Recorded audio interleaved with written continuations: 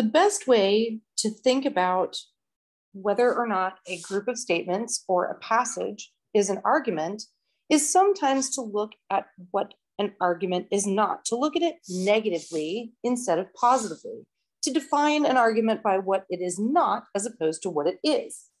So here's a list of different types of what your book calls simple non-inferential passages, but what we're going to call non-arguments. So these are passages that are not arguments because they lack a claim that anything is being proved. They don't follow the two rules mentioned in the previous video about recognizing arguments. So a warning is a type of non-argument. That's a form of expression that's intended to put someone on guard against a dangerous or detrimental situation. So for example, if I said, watch out that you don't slip on the ice, that would be a warning. But if no evidence is given to prove that such a statement is true, then it cannot be an argument. A piece of advice is another type of expression. This is the type of expression that makes a recommendation about something that's in the future, like a future decision or a course of conduct. If I said, before accepting a job after class hours, I would suggest that you give careful consideration to your course load. Will you have sufficient time to prepare for classes and tests? And will the job produce an excessive drain on your energies? As with warnings, if there is no evidence that those statements are intended to prove anything, then there is no argument. It's just a piece of advice. Another non-argument that you might be familiar with is a statement of belief or opinion.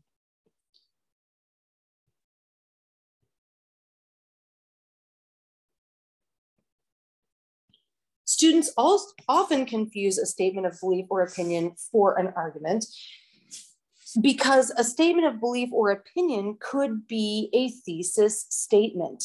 It could be something that starts off your argument, but if there is no evidence or any claim that your belief or opinion is supported by evidence or that it supports some conclusion, then there is no argument. So be very careful when writing your thesis statement for other classes. So a statement of belief or opinion is an expression about what someone happens to believe or think about something. So here's something from Deborah Darvik, who's complaining about her servers who have a lot of piercings. She says, when I can read the latte menu through the hole in my server's earlobe, something is seriously out of whack. What happened to an earring, maybe two in each lobe? Now any surface is game, brow, lip, tongue, cheek, nose. I've adjusted to untied shoelaces and pants that make mooning irrelevant, but when it comes to piercings, I just can't budge. Because this person is not making a claim that her belief or opinion about piercings and people who are servers in coffee shops, because her opinion is not supported by any kind of evidence and it doesn't support any conclusion, she's not making a claim of that kind, then it's not an argument. Another type of non-argument is loosely associated statements.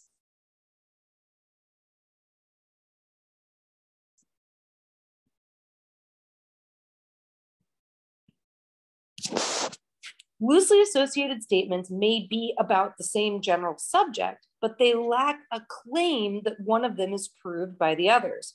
So if we took this example from Lao Tzu's Thoughts from the Tao Te Ching, we could say, not to honor men of worth will keep the people from contention.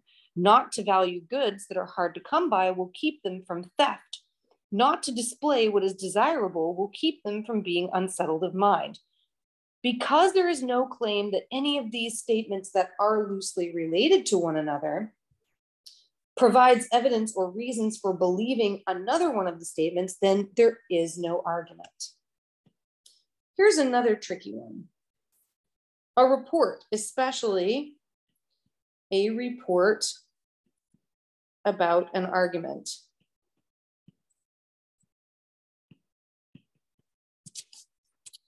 A report is technically defined at least in the world of logic, as a group of statements that convey information about some topic or event.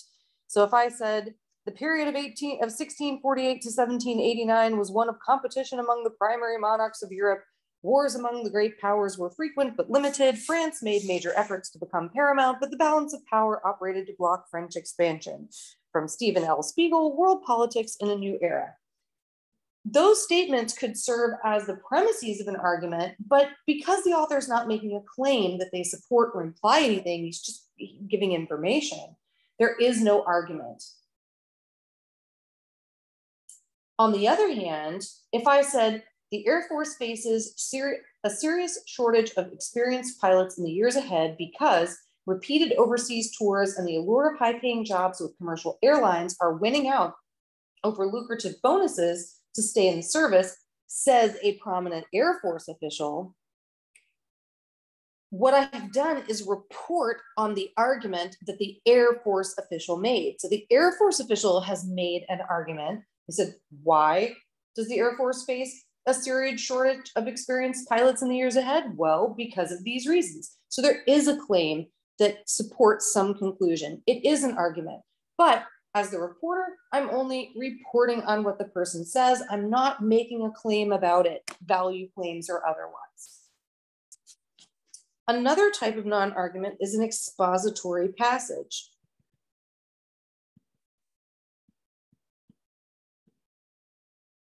An expository passage is just a kind of writing that begins with a topic sentence and is followed by one or more sentences that develop it. It's the kind of writing that you would have first done when you were in school. So if I were to say, there are three familiar states of matter: solid, liquid, and gas. Solid objects ordinarily maintain their shape and volume regardless of their location. A liquid occupies a definite volume, but assumes the shape of the occupied portion of its container. And a gas maintains neither shape nor volume. It expands to fill completely whatever container it is in, from Chemistry for Changing Times, 7th edition.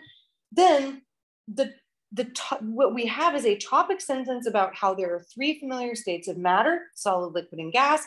And then the remaining sentences are merely developing and fleshing out this topic sentence. They lack a claim that there is a conclusion that's being come to. So it's not an argument. This passage would not be an argument. Another type of non-argument is an illustration. And we don't mean illustration in the sense of a piece of art or a drawing. What we mean is an expression involving examples, one or more examples that are intended to just shed light or show what something means or how it's done. So if I said chemical elements as well as compounds can be represented by molecular formulas, thus oxygen is represented by O2, water is represented by H2O, and sodium chloride by NaCl, then what I've got is an illustration. It's not an argument. There's no claim being made that anything is being proved, even though we've got a conclusion indicator thus. But this person is just saying, look, this is how chemical elements as well as compounds can be represented. There's no claim, there's no argument. It's just an illustration. It's just examples of how these chemical compounds and elements can be represented by shorthand. Another type of non-argument is an explanation.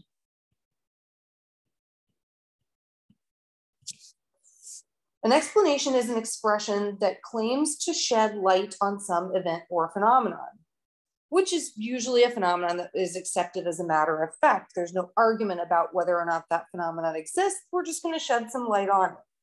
So if I said the sky appears blue from the Earth's surface because light rays from the sun are scattered by particles in the atmosphere, then what I've given is an explanation. It can be confusing because the word because is an indicator word, but explanations are not arguments because the purpose of an explanation is to shed light on something, not to prove that it has occurred. So therefore, it is not an argument. The last type of non-argument is a conditional statement.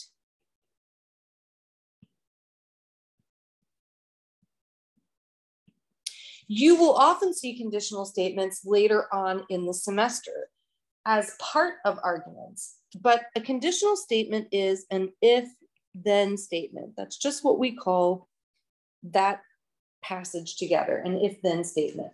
So if I said, if professional football games incite violence in the home, then the widespread approval given to this sport should be reconsidered. You don't need to know that there's something called an antecedent and a consequent, which is just the if part and the then part of the if-then statement.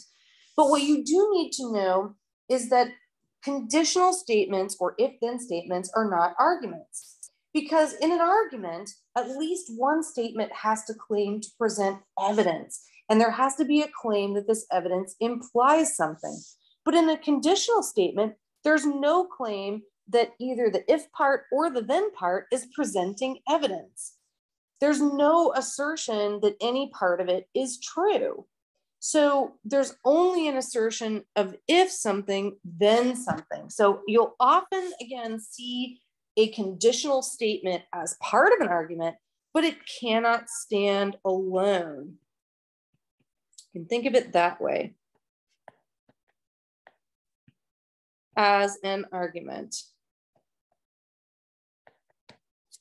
It may serve as either the premise or the conclusion of an argument.